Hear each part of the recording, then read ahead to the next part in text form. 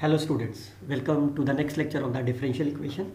Today we will discuss about linear differential equation with constant coefficients. Myself Dr. Garg, working in the School of Mathematics, Thapar Institute. You can simply follow my YouTube channel Dr. Harish, where you can find the various videos on this differential equation course.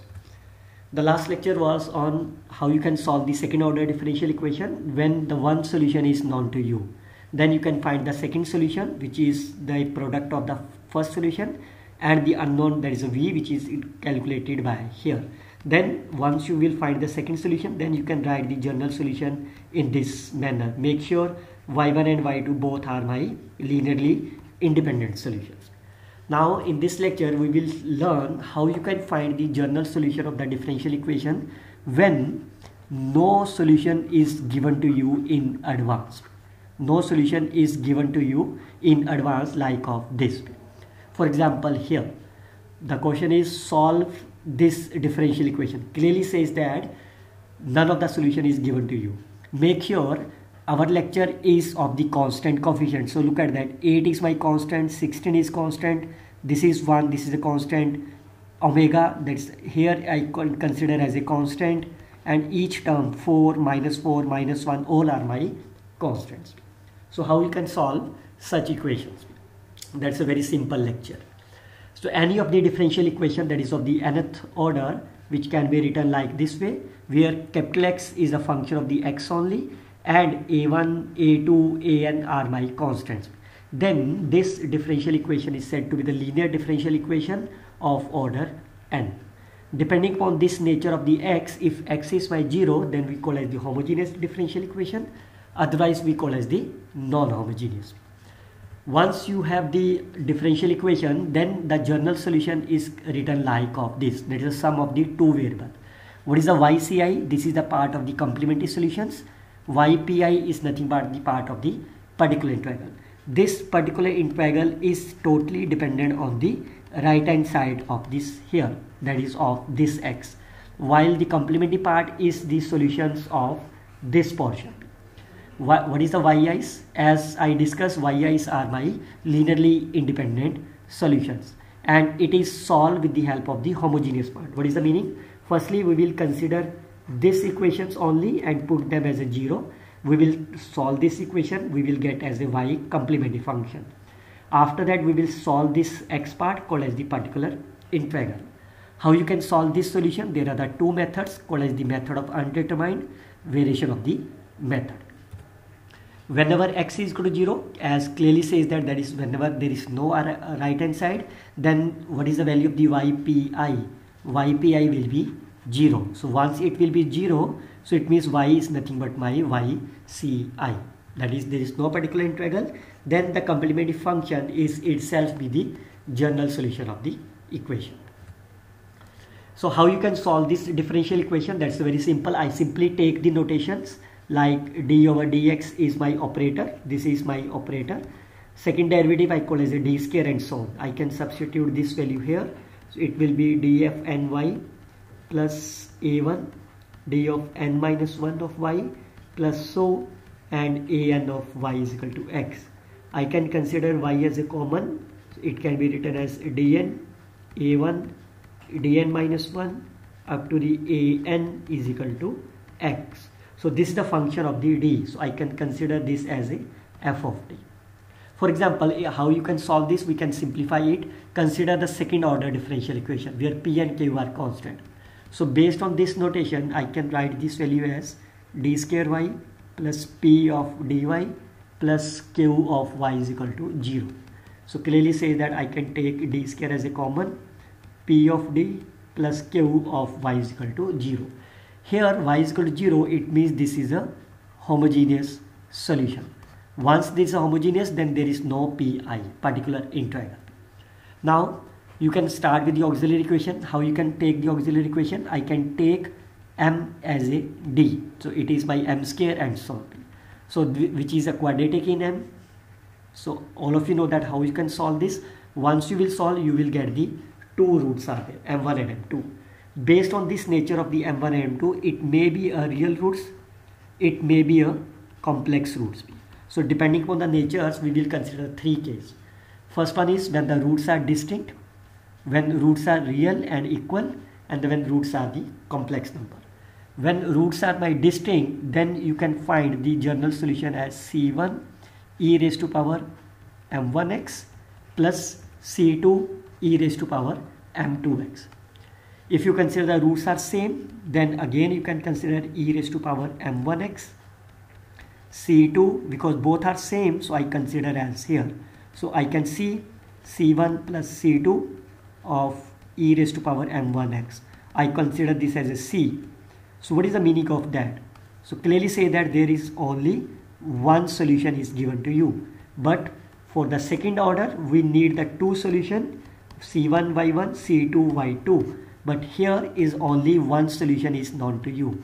So once you know the one solution, then you can apply this method. You can find the second solution. Otherwise, how you can solve that? The second method is you can simplify this value. You can simplify it as of this manner. E raised to power m1x is a common. So you can write here as, because there are the two roots, so you can write C1 plus C2x. C1 plus C2x. We will see in a couple of examples to explain more detail.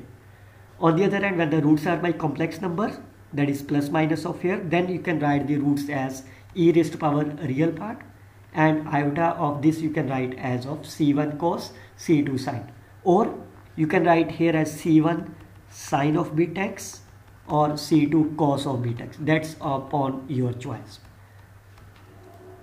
So let's say we will explain this with the help of the numerical examples.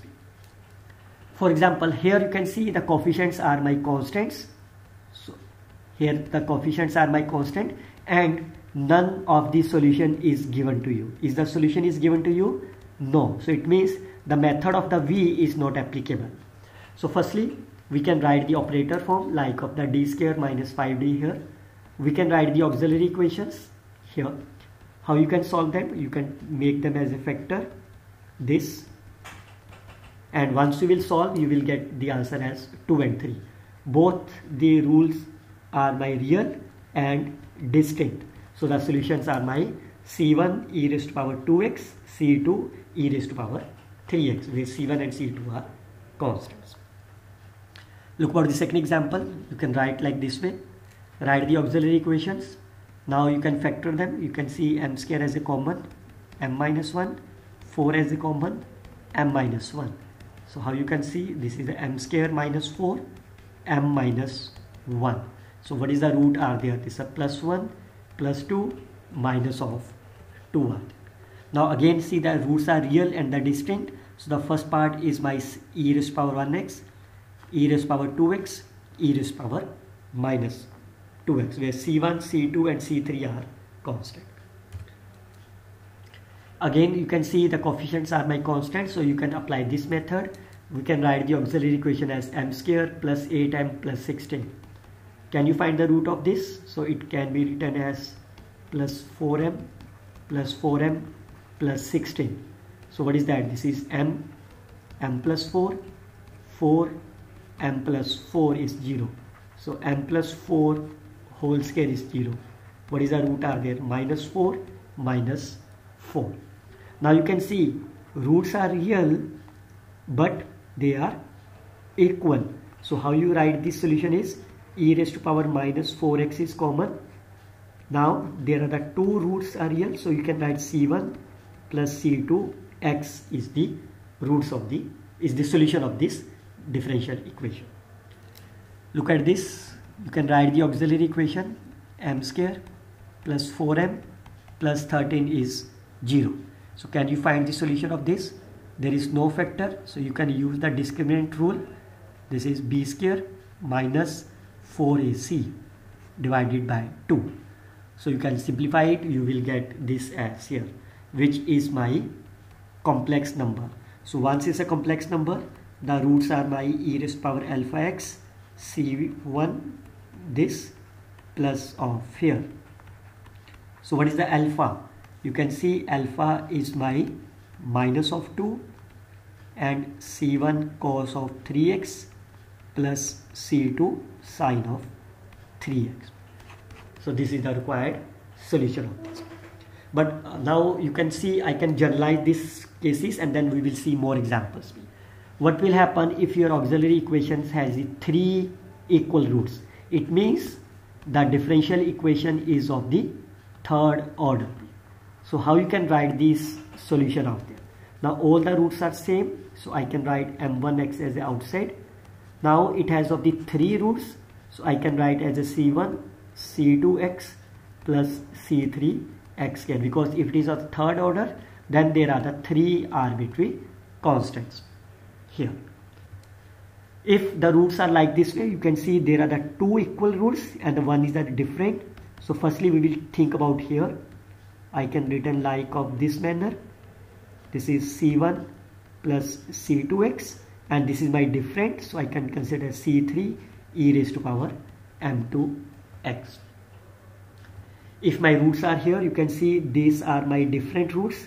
So corresponding to this, I can written as y is equal to c1 e raised to power m1x, c2 e raised to power m2x. But here you can see the complex number which are repeated in sign, but in corresponding to complex number, the roots are my here. You can write the general solution in this form, but here you can see this is the repetition are there. So it means instead of the c1 and c2, you have to write in terms of the polynomial, because there are the 2 repetitions. You can write here as of this, while rest of the sin are similar. Look at some more example based on this. How you write the auxiliary equation of this? So it is m square minus m is equal to 0. So can you find the roots of this? This is 0, 1, which are the real and distinct. So corresponding to this, you can written as e raised to power 0. Corresponding to this, you can write as a here and this. E raised to power 0 is nothing but my 1. You can written like of here. Corresponding to this, how you write the auxiliary equation this way? Can you find the value of the m? It is plus minus of omega iota. Now which is a complex number? So what is the, if you compare them here, what is the alpha? Alpha is 0, beta is my omega. So you can write the solution as e raised to power alpha x, c1 of them. E raised to power 0 is my 1, and you can write the solution as here. Now you can see here, so you can write the auxiliary equation this. Make sure in this case m is my d by dz, so capital D is my of this, right? So what is the auxiliary? These are the roots, these are the complex numbers. So what is the solution of this? E raised to power alpha, I can written this number as of this form. So now here this is the independent variable is my z, so I can written here as a z, c1 cos root 3 by 2 of z plus c2 sine root 3 over 2 z. So remember that this is the independent variable is z. Look at the one more example. This is a complex form. There is a power of 4. You can write the auxiliary equations here. It is not possible to write the factor of this. So how you can solve them?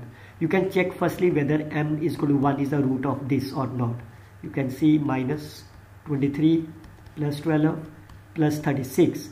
So you can see 0, it's minus 12 plus 36, which is non-zero. It means 1 is not the root of this. Check whether 1 is equal to minus 1 is the root of this or not. So it's a plus 4, again it's a plus 4, minus of 23, minus of 12, plus of 36 is here.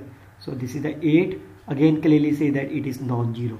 So m is equal to minus 1 is also not the root of this equation. You can check m is equal to 2, because we can see how you can check.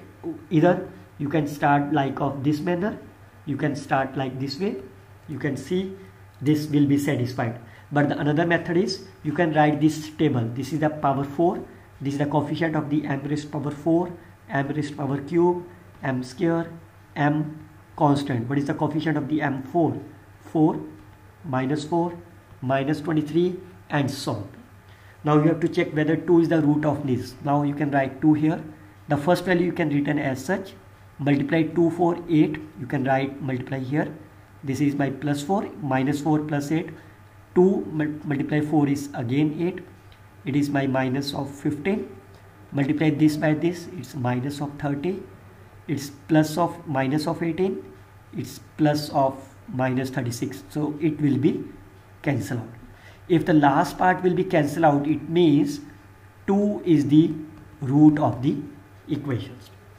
Otherwise, you can also verify that whether 1 is the root of this or not. You can see I can written as a 4.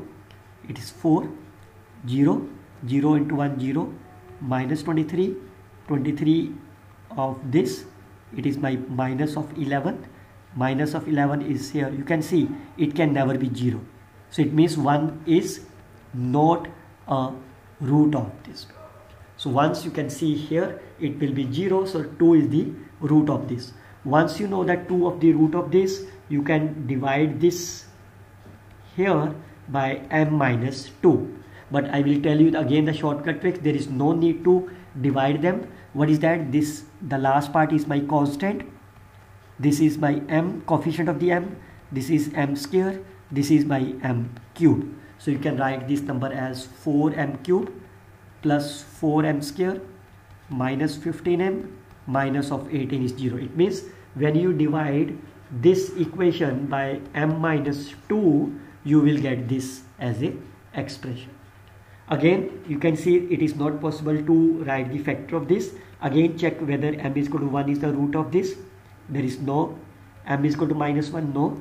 Check whether 2 is the root of this or not again. So I can written as 4, 8, 12, it's a 24, it's a plus 9, it's a plus 18. You can see the last part will be cancel out. So it means yes, 2 is also the root of this equation. So we can solve this here. So now the last part is again, this is a constant, this is the m, this is the m square. So my roots are here, 4m square, 12m plus 9. Now this is the quadratic. You can easily solve this. The factor are there. This is a 36 and 12. You can simply say 6 and 6. So it's a 4. One root is my 2. Second is my 2. Third, fourth are my here. Now how you can write the solution? These are the repetitions. So you can written as C1 plus C2x of e raised to power 2x. Again there is a repetition. So you can write it as C3 plus C4x of minus 3 by 2 x is the solution of this differential equation. So these 9 questions are exercise for you. You can try it yourself and you can verify your answers with the help of here. Check whether these all 9 questions are applicable or not. We will see the next lecture when the coefficients are my not a constant. Remember, this in all these example the coefficients are my constants, so you have to apply this method. Now next lecture we will see how you can solve this problem when coefficients are not constants. Till then you can simply follow my YouTube channel playlist Mathematics 2, where you can find all those previous years previous lectures on these differential equations are here. I hope you can like, share and comment this one. Best of luck students. Happy.